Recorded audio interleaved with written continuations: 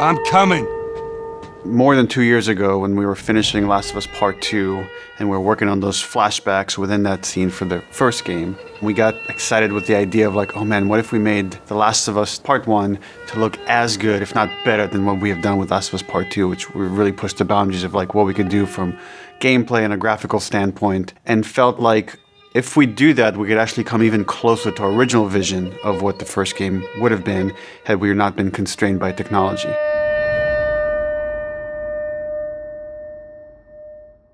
The original creative vision of The Last of Us, I think in a lot of ways was larger than what the PlayStation 3 was capable of.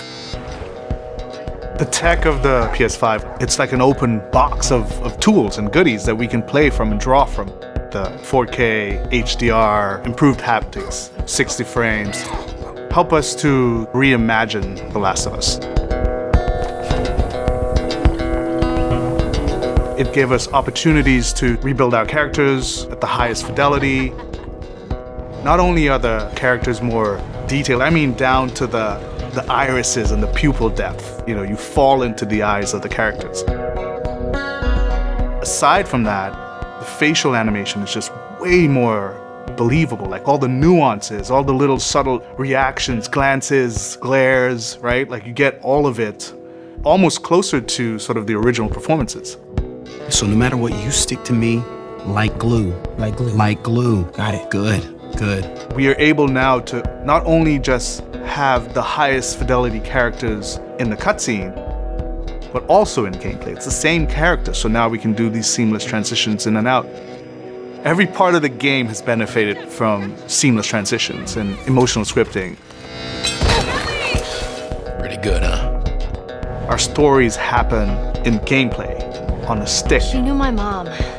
All this stuff is designed to keep you constantly in this world. Riley, come here. Now you got this, go.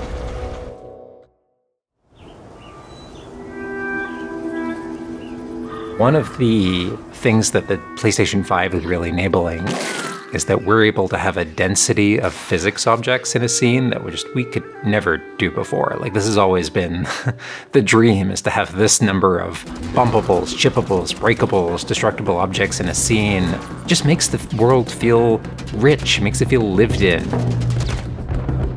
Materials can have the properties that you'd expect. The turret truck in Pittsburgh, when it's firing at you and it's just ripping apart the concrete and sending objects flying left and right. Seeing things break, like there's fear, there's a real fear that it invokes. And it's giving us a much more dynamic range of gameplay to play with. Around him! Our AI tech has just increased incredibly. What we were building the basis off of was The Last of Us Part.2's AI. And it has sophisticated systems for things like the fundamental knowledge model of how these NPCs perceive and understand what the player is much more sophisticated.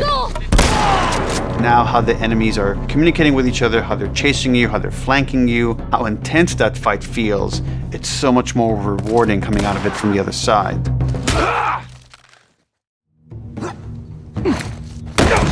Get out! One of the other big AI improvements is the buddies. The buddies technology that we developed for The Last of Us Part.2 has this very sophisticated understanding of like, okay, this is where the enemies can see their exposure. We not only have exposure, we have future exposure. So buddies can know, okay, that enemy is walking forward and they're about to round this corner. So in 3 seconds, that corner is going to be exposed. So I'd better move now to avoid this enemy seeing me. This really lets the buddies make very complex decisions and maintain that feeling of stealth much more believably. Another big enhancement to the gameplay is that we have this technology called motion matching.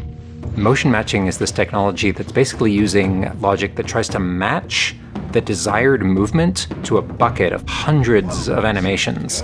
A mocapped actor has gone in and run this whole gauntlet of movements to get a really full set of all the different ways a person can move. And then it's basically every frame trying to find the best matching animation that fits the path of where the character is going to go. And this motion model just gives this really seamless sense of transition. The player's movement is just a lot cleaner. It's this really smooth, organic movement through the space. First, we just had to build that core experience. And then beyond that, we wanted to add several features that fans have been asking for. For example, we now have a permadeath mode. Along that, we've added a brand new speedrun mode, so players can time themselves. There's a whole community of gamers that just want to see how fast they can play through this game. Beyond that, we added a bunch more of unlockables. So there's all these different outfits for Ellie and Joel that people can unlock. A model viewer mode, so people can really appreciate the details. We added award-winning accessibility features. Every single accessibility option that we offer, that's a barrier removed for someone. As she surveys the apartment, her eyes wander to Joel. She steps past the couch. He wears the wristwatch Sarah gifted him, which now has a cracked face. To my knowledge, this is the first PlayStation game that has audio description built into the game, built into the cinematics. Now it's nighttime. Joel stirs in his sleep. And that's really the way we've tried to push the frontier of accessibility on this game.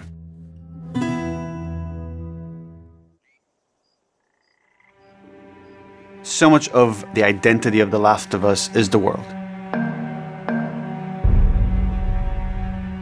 We revamped completely the art direction. You know, everything from these expansive vistas that not only are they beautiful, but you feel the environments. You feel the environments in a much more visceral way. The rooftops overlooking the Capitol building, for example, like just the breath of fresh air when you go up there and you just like, you feel that sort of release in tension.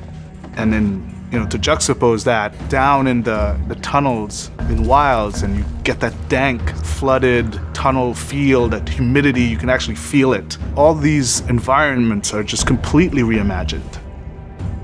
Now we got our engine on the PS5, those haptics, the 3D audio, the fast loading. It really creates a much more immersive, and because of that, much more emotional experience. One of the things I absolutely love with the 3D audio in The Last of Us Part.I is being able to hear an enemy before they sneak up on you. And trying to do a stalker fight with the 3D audio is just so much fun. You're hearing them skitter around in a different room, and you're hearing them trying to get it behind you.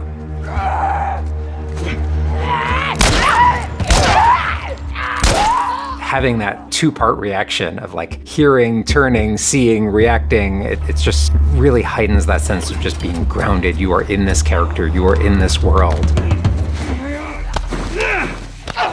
Now, with the PlayStation 5, the amount of control that developers have over the DualSense, it's really, really cool. All the guns in the game have a variable amount of resistance on the triggers when you aim them. The way it works with the bow is that at the very beginning, when they're starting to draw the bow, there's a little bit of resistance. And then as the bow gets tauter and tauter, the amount of resistance is increasing.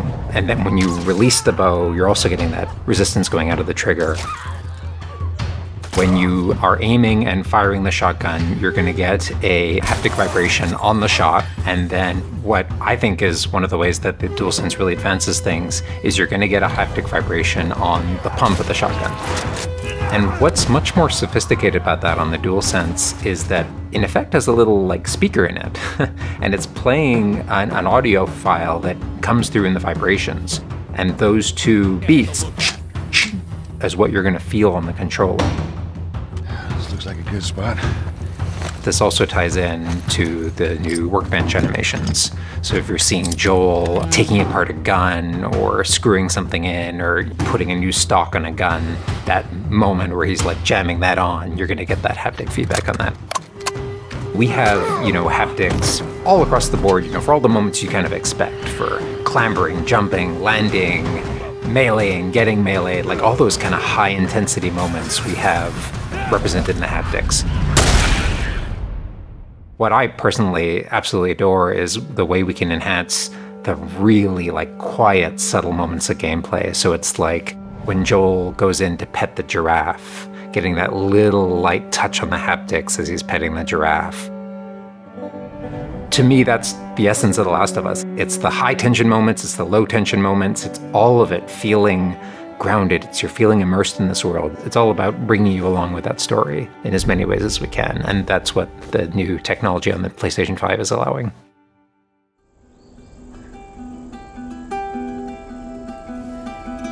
So is that everything you hoped for? Jury's still out.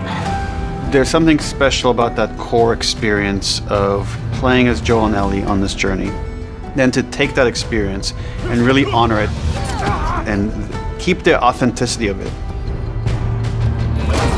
but elevate it in every way possible, whether it's pipeline, whether it's art direction, whether it's technology, everything that allows us to make that experience better. Not different, extremely better.